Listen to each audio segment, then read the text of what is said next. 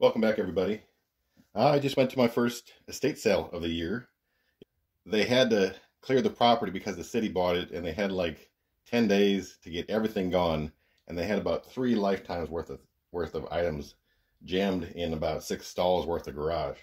A lot of it was just like building supplies, and it looked like the person got whatever free things they could get when he saw them on the side of the road or whatever it may be. But so everything on this table, it pretty much was $1 per item. That's kind of what it comes out to when I think it was just like, give me 20 bucks, take it all type of thing. So this is what I found. Nothing crazy, but a few things I just grabbed. One is this Lakeside sawtooth set. I see no other markings on it. I think I've heard of the Lakeside name before, but I don't see anything that says like made in the USA or anything like that. But grab that. I grabbed this, I believe you call it a drill index. This one here, well, it does say made in the USA on this end. I believe it has an _9 with a 6693 number, and it doesn't say Craftsman anywhere on it, but usually Craftsman had the _9. I don't know if you can pick that up. I don't know if it's focusing on that, but pick that up. Basically $1. Everything is. I wasn't 100% sure what this was. I think it has something to do with chainsaw, like chain sharpening. I was going to do some research on it. Don't know that I'll ever use it, but it looks kind of cool, so I just threw it in my pile. I grabbed this, well, I guess I'd call it a table saw miter, but you could use it on a few different items, bandsaw and so on. Now it says Shopmaster on it. I don't know if Shopmaster was the brand of table saw or if the brand of fence that they were using or what it was. Looks like it does have a number in the bottom here.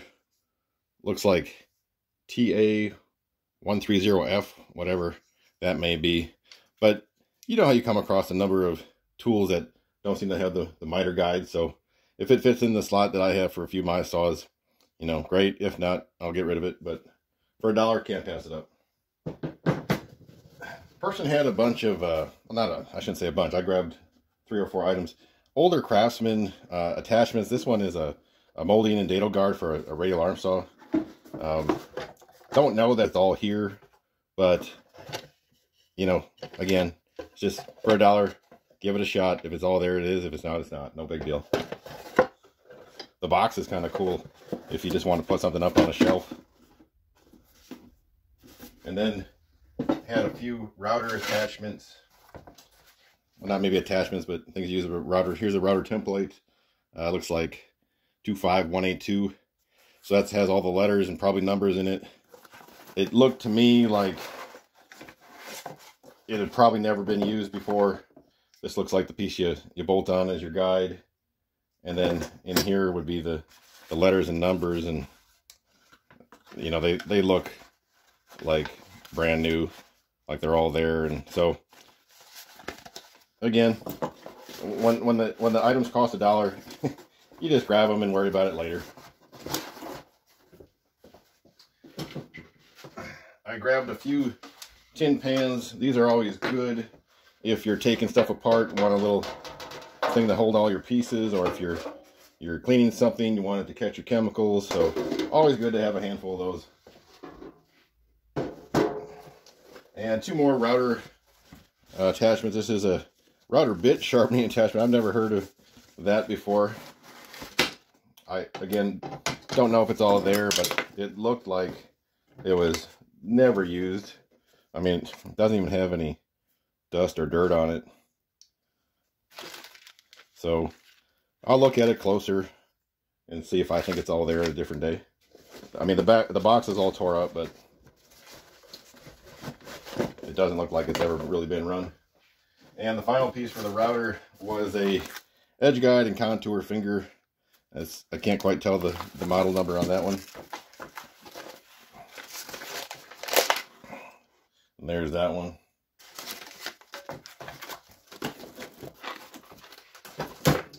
I grabbed this Weller soldering station.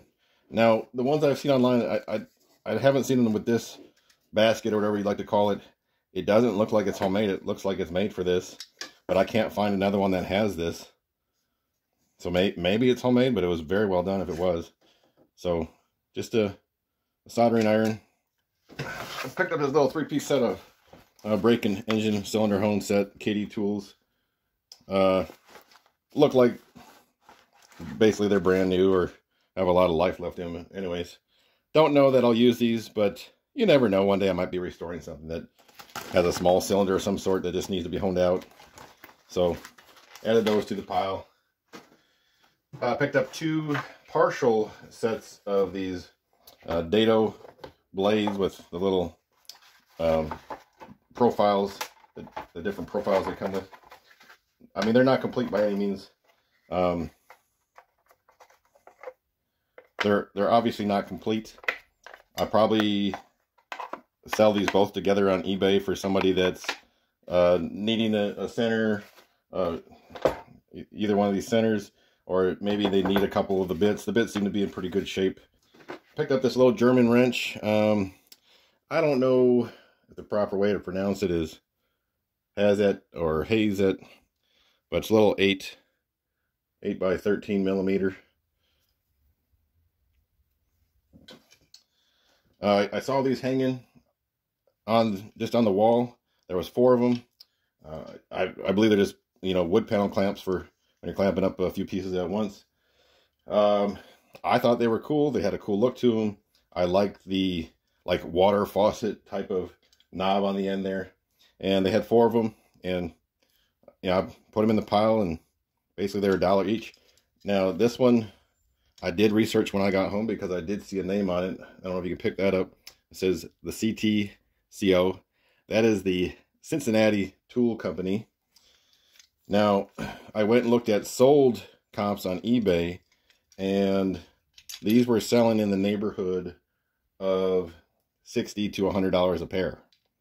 And if they were the longer ones, like the 48 inchers, those were going for like $150 on up. So, no idea when I bought them. I will probably sell a pair and probably keep a pair just to even put on the wall. Although I might use them one day. I do woodworking. I do have clamps already, but you know, you can never have too many, obviously. So I got 4 of those. Then I saw these guys. This one says Crane Brothers, manufactured in Chicago.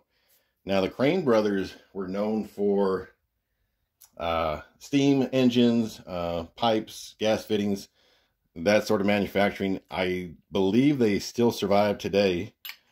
And I'm not 100% sure what this is. I believe it's some sort of thread cutter or, well, I mean, I imagine it would hold some sort of die and cut threads on a pipe or a very big bolt.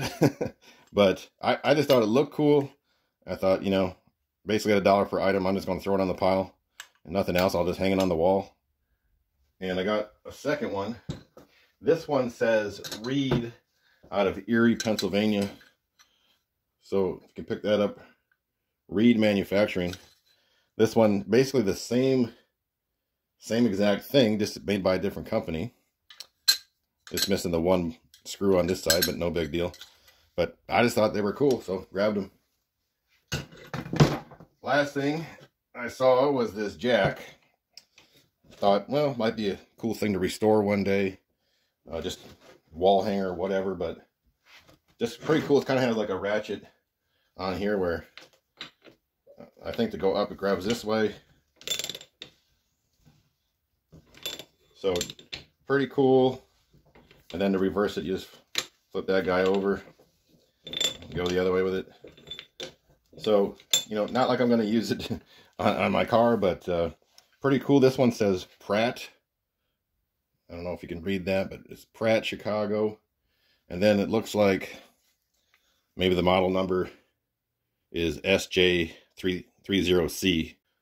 So just overall, some pretty cool looking items. Thanks for watching, and I'll catch you on the next one.